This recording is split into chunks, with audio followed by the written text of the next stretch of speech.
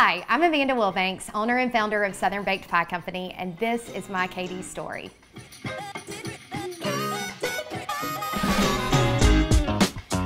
When I think back on all the fun I had in KD, I'm immediately flooded with really fun and really great memories. I went to the University of Georgia and I was in the Sigma Phi chapter in Athens. I was a marketing major and I graduated from the Terry College of Business with a degree in marketing and an emphasis in sales. One of my best experiences that I had was during recruitment. I love getting to meet new people and getting to recruit new sisters. It feels like home when you're at the KD house. Every time I had a free moment, I always loved being with my KD sisters. Kappa Delta built my confidence. It had an extreme influence on how I run my business, how I carry myself, and the woman that I am today. Over the years, as I was in Kappa Delta, I felt brought up by my sisters and built up and encouraged, especially by my big sister. It taught me to sell myself and how to truly explain who I am, what I love. Through that, I was able to connect with tons of people in the sorority, and then now tons of people in my business. Food was a huge part of my upbringing. I loved being in the kitchen more than anything in the world. My mom was the most amazing mother. My mom worked a full-time job, picked us up after school, took us home. In 45 minutes, she would have dinner on the table and we always had dessert. And so I think that's where my love of dessert and cooking began.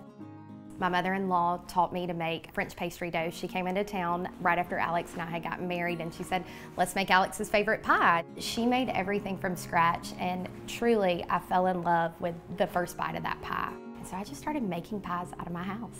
The first pie I ever sold was a buttermilk pie, and that's actually what I named the company. Later, we changed the name. I sold the pies at a festival in Gainesville for the first time in October of 2012, and then it just kind of grew from there. When I started, I had less than $400 to my name, and I was just selling the pies at festivals and events and just praying that it would take off. And then we opened our first store in March of 2013.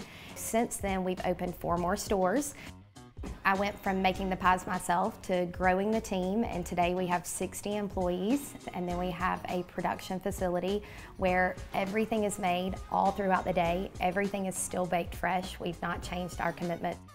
There's always drivers on the road and trucks moving and pies being baked and filling being made.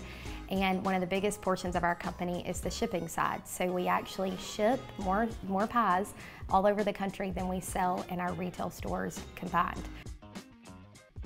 There's been so many KDs, I think, who have gone above and beyond the call of the KD way to actually support me. So many of them have gotten their companies to order pies from me and let me ship all their corporate gifts. One of my friends in Atlanta is a real estate agent, and so she gives all of our pies at closings.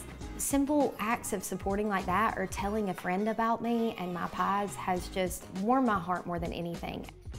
So the best advice I could give anybody that wants to start a business or to take their idea to the next level, I think, is to have the utmost confidence. Like, be confident in your product, be confident in yourself. I had no formal training on being a baker, but I was confident that I had the best pies I had ever tasted. So I knew that if I could just tell people that and get one bite in their mouth, they would love it.